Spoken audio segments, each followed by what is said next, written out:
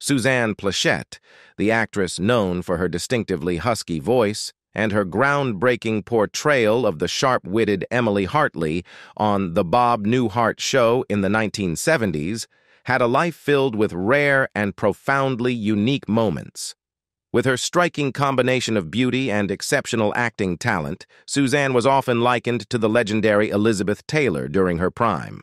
However, beneath the glitz and glamour of her successful career, Suzanne Pleshette had her share of challenges and a dark side that often goes unnoticed by the public. If you are a fan of Suzanne, this video is definitely for you. Let's get started. Suzanne Pleshette was the beloved daughter of Geraldine, née Kaplan, and Eugene Pleshette, both of Jewish descent, whose families had emigrated from Russia and Austria-Hungary in search of a better life. Geraldine, Suzanne's mother, was a multifaceted talent. She was not only an accomplished dancer but also an artist who graced the stage under the enchanting pseudonym Geraldine Rivers. Her artistic pursuits undoubtedly left an indelible impression on Suzanne, shaping her future in the world of entertainment. On the other hand, Suzanne's father, Eugene Pleshette, was deeply ingrained in the world of theater. He initially worked as a stage manager at the Paramount Theater in Manhattan, contributing to the behind-the-scenes magic that brought live performances to life. Later in his career, he ascended to the role of a network executive, further cementing his influence in the entertainment industry. Suzanne's educational journey was also marked by a strong inclination towards the performing arts. She graduated from Manhattan's prestigious High School of Performing Arts, where she likely honed her early acting skills. Following her high school years, she embarked on a brief academic adventure at Syracuse University, but soon found her true calling.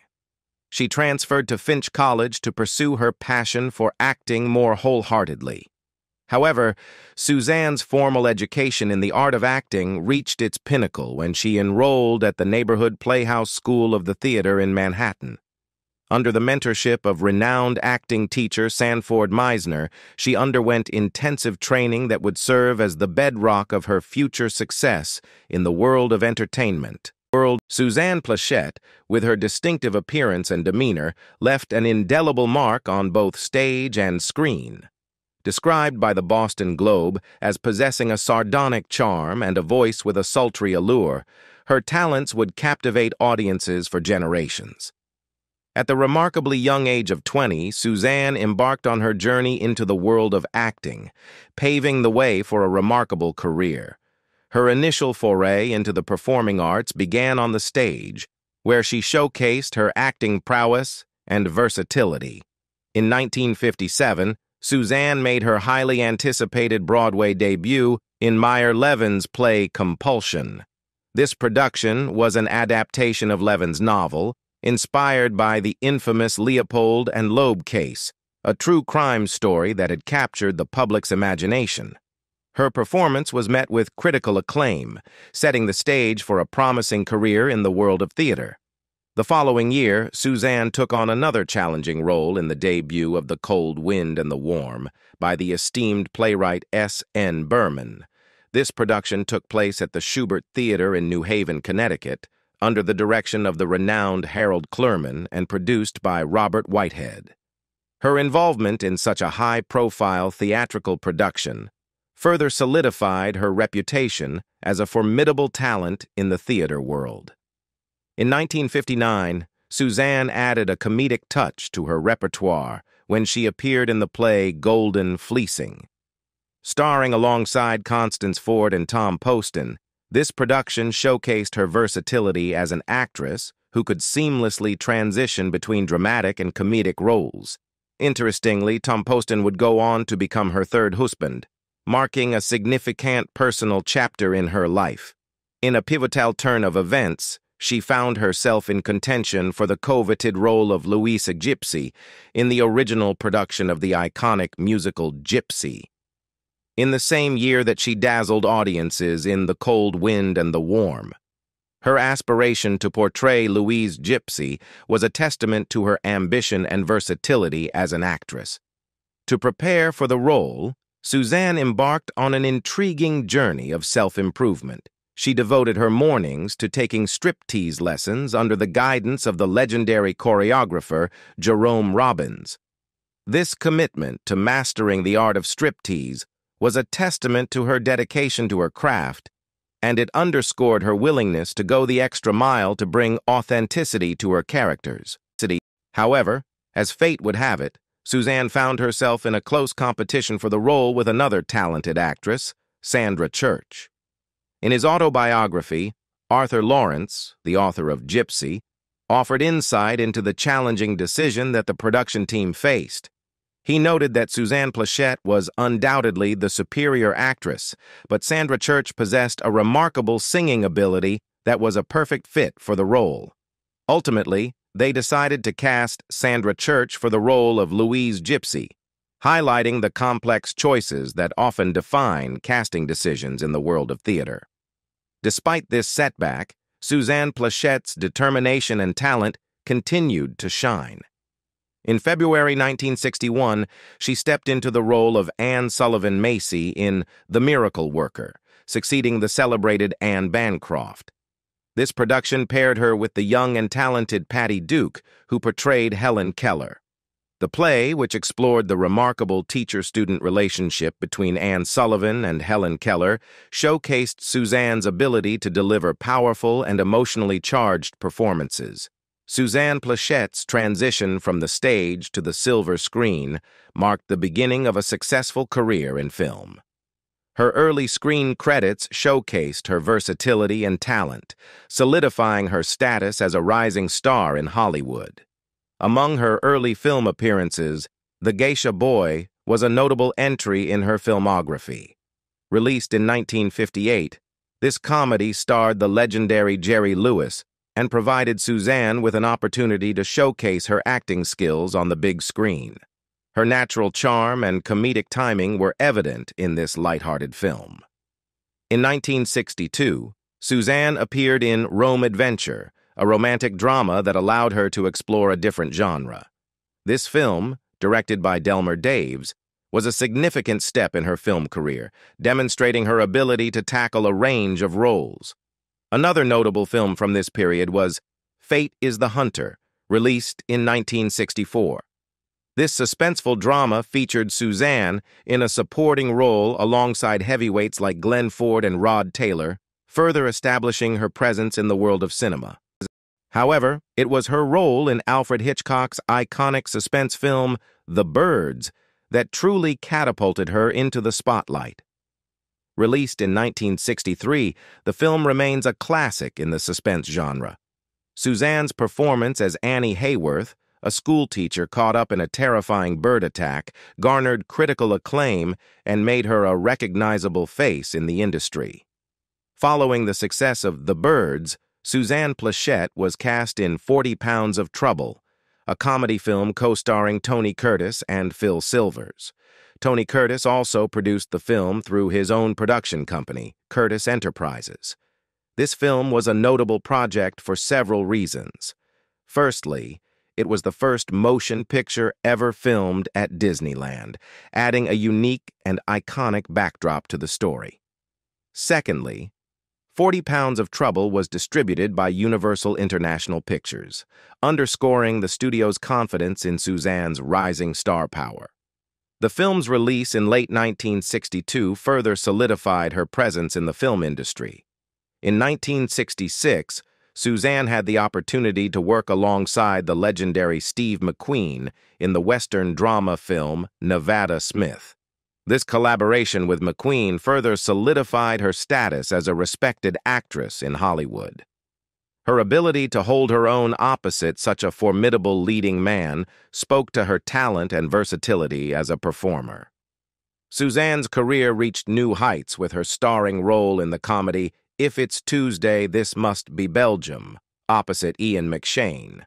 Her performance in this film earned her a nomination for a Laurel Award, a testament to her ability to excel in comedic roles.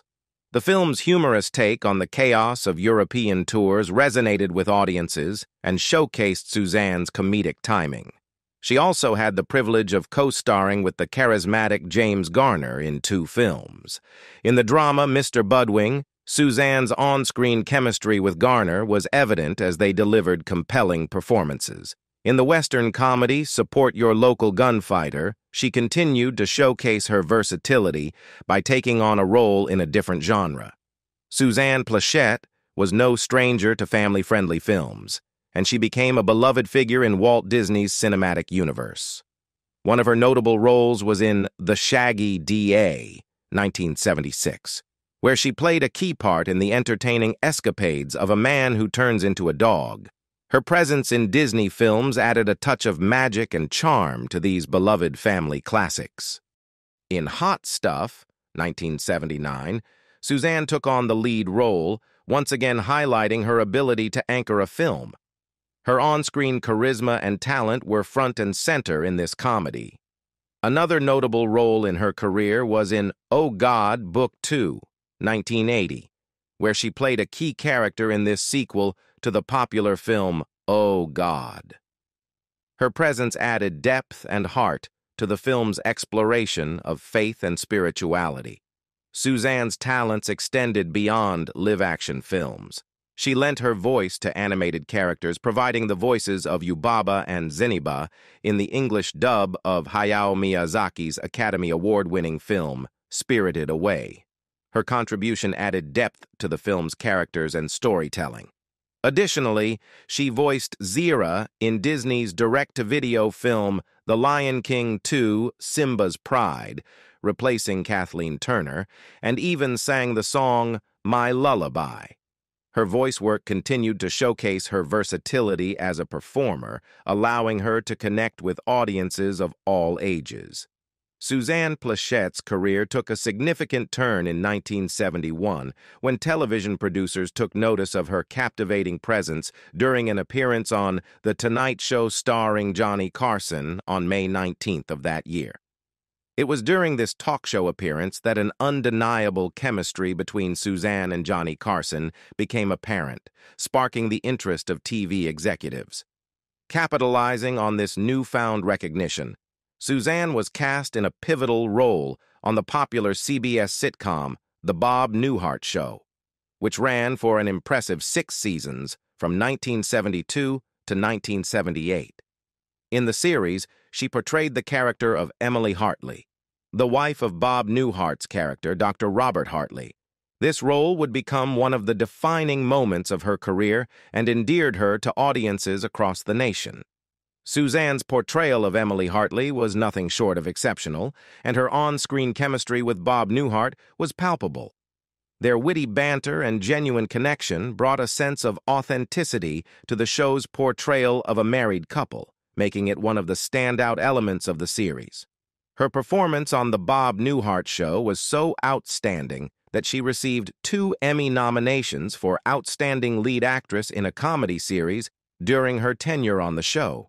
This recognition underscored her talent and contribution to the world of television comedy. One of the most memorable moments in television history occurred when Suzanne reprised her beloved role of Emily Hartley in the final episode of Bob Newhart's subsequent comedy series, aptly titled Newhart. In this unforgettable finale, viewers were treated to a surprising and brilliant twist. They discovered that the entire later series had been the dream of her husband, Bob Hartley, as he awakened next to her in the familiar bedroom set from The Bob Newhart Show. This creative twist not only paid homage to the legacy of the original show, but also provided a fitting and humorous conclusion to both series. In 1984, she embarked on a new venture with her own situation comedy titled Suzanne Pleshette is Maggie Briggs. The show, however, faced challenges and was canceled after just 7 episodes. While it may not have enjoyed a long run, Suzanne's presence in the show demonstrated her commitment to exploring different facets of her acting abilities. In 1989, Suzanne took on a dramatic role in the NBC series Nightingales, in which she portrayed the character Christine Broderick. The show, set in a hospital, provided a unique and compelling backdrop for exploring the lives of nurses. Although Nightingales lasted only 1 season, Suzanne's performance added depth to the series. One of the standout moments in her television career came in 1990 when she portrayed the infamous Manhattan hotelier, Leona Helmsley, in the television movie Leona Helmsley, The Queen of Mean. Suzanne's portrayal of the real-life Leona Helmsley was met with critical acclaim, earning her Emmy and Golden Globe Award nominations. Her ability to capture the essence of this controversial figure demonstrated her versatility as an actress, and the role remains one of her memorable achievements. In 1994, Suzanne starred opposite Hal Linden in the sitcom The Boys Are Back. Her presence in the show continued to showcase her comedic talents, and her on-screen chemistry with Hal Linden added to the appeal of the series. She later took on the role of Claire Arnold, Mark Feuerstein's grandmother, in the sitcom Good Morning Miami during its first season. Her character added a unique dynamic to the show, and her performance was a highlight of the series. Suzanne also played a pivotal role in the popular ABC sitcom 8 Simple Rules for Dating My Teenage Daughter following the untimely death of John Ritter. She portrayed the mother of Katie Saga's character, providing a maternal figure in the series during a challenging time. In one of her final television appearances, Suzanne guest-starred in 3 episodes of Will and Grace as the estranged mother of Megan Mullally's character, Karen Walker. Her presence in the show added depth to the character dynamics and further showcased her ability to leave a lasting impression in the world of television. Suzanne Plechette's personal life was marked by both joy and sorrow as she navigated relationships and the challenges of motherhood.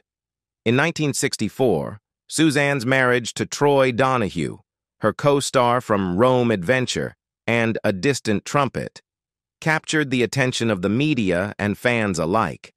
However, this union proved to be short-lived, culminating in divorce after a mere 6 months. The brevity of their marriage was a topic of speculation and scrutiny, a reflection of the intense spotlight under which celebrities often find themselves. Her second marriage, to oil man Tom Gallagher, brought a more enduring and meaningful connection into her life. Suzanne and Tom were married in 1968, and their union lasted until Tom's tragic passing from lung cancer on January 21, 2000. During their marriage, Suzanne experienced the heartache of a miscarriage, which was undoubtedly a difficult and emotional moment for the couple. Despite this loss, Suzanne and Tom remained devoted to each other throughout their marriage. Their relationship was characterized by love and support, and they faced life's challenges together. Suzanne's nurturing instincts and desire to have children were evident in her marriage to Tom. She expressed a genuine wish to have children with him, but fate had other plans. The couple remained childless, but Suzanne found fulfillment in different ways. In an October 2000 interview, Suzanne candidly addressed the topic of children and her unique path in life. She acknowledged her desire to have children with Tom, but expressed contentment with her role as a nurturer in other aspects of her life. Suzanne had a large extended family, and her nurturing instincts found an outlet in her relationships with friends, colleagues, and the characters she portrayed on screen. Her statement, "I'm the mother on every set," highlighted her ability to connect with others and offer support and care even in the absence of biological children. Suzanne Plechette's romantic journey took an unexpected turn in 2001 when she married fellow actor Tom Poston. This union was a poignant and heartwarming reunion of 2 people who had shared a deep connection spanning several decades. Their history together dates back to 1959, when Suzanne and Tom acted alongside each other in the Broadway comedy Golden Fleecing. During this time, they had not only been professional collaborators, but had also embarked on a romantic relationship. However, as life often unfolds, circumstances lead them in different directions, and they both marry other people. Despite their respective marriages, they managed to maintain a lasting friendship over the next 40 years. Tragically, the passing of their spouses ultimately brought Suzanne Pleshette and Tom Poston back together. They found solace and companionship in one another during a time of personal grief and loss. The shared experience of widowhood allowed them to rekindle their connection, and in 2001, they decided to marry. Their marriage was a testament to the enduring bond they had shared since their time together in Golden Fleecing. Their love story served as a heartwarming example of how life can offer second chances and opportunities for reconnection. Sadly, their time together as a married couple was not as long as they had hoped. Tom Poston passed away from respiratory failure in Los Angeles on April 30th, 2007, marking the end of a loving partnership. Suzanne Pleshette, who had shared many years of friendship and love with Tom, mourned his loss deeply. Tragically, Suzanne Pleshette herself passed away the following year, leaving behind a legacy of talent and warmth. Their strong connection in life endured even in death, as they are buried close to each other, a testament to the profound bond they shared. In addition to her personal life, it's worth noting that Suzanne Pleshette was also related to actor John Pleshette, adding another layer to her familial connections within the entertainment industry. Suzanne's life, both personally and professionally, was marked by enduring relationships and a deep love for the people who played significant roles in her journey. Suzanne Plechette's battle with lung cancer was a challenging chapter in her life, marked by medical procedures and a brave spirit. The news of her illness was first made public on August 11, 2006, when her agent, Joel Dean, revealed that Suzanne was undergoing treatment for lung cancer at Cedars-Sinai Medical Center. This revelation came as a shock to many of her fans and the entertainment industry, as she had been a beloved figure on screen for decades.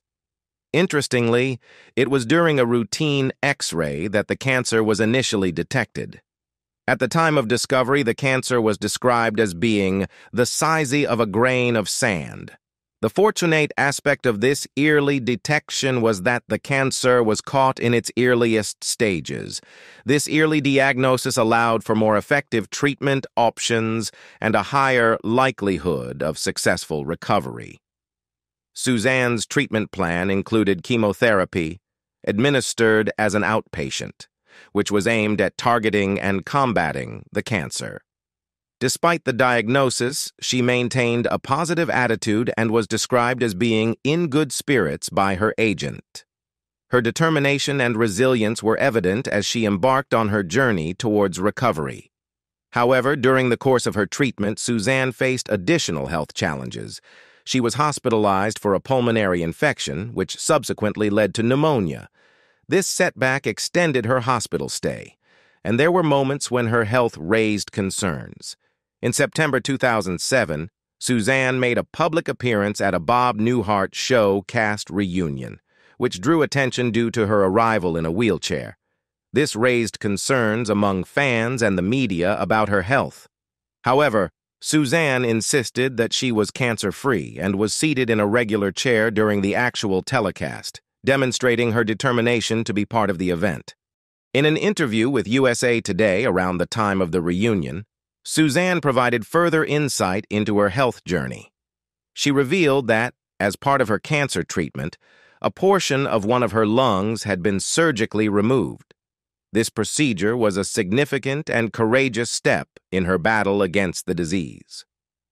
Suzanne Plechette's public disclosure of her cancer battle and her determination to participate in the reunion event served as an inspiration to many.